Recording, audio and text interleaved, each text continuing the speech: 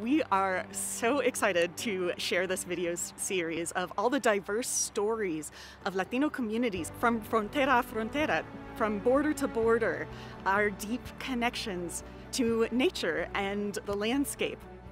The reason we did this project is so that we could help share stories of the people who are oftentimes left out of the conversations but have important stories to share, especially the stories from our Latino communities, Hispanic communities.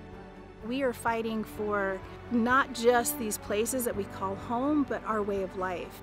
This is where we connect to our family, this is where we connect to our traditions, to our culture, to our food, to everything that makes us who we are.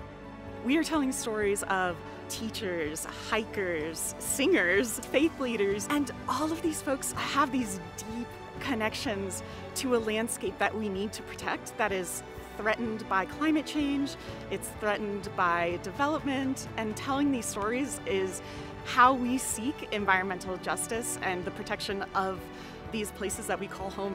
I hope through these stories everyone sees that all of us have a potential to make a difference, that through the stories that we're sharing, people see themselves and realize our voices are just as important as everybody's voice. We want you to be inspired and know that you have a story to tell. You can be a voice and you can be a part of this movement to protect this incredible landscape.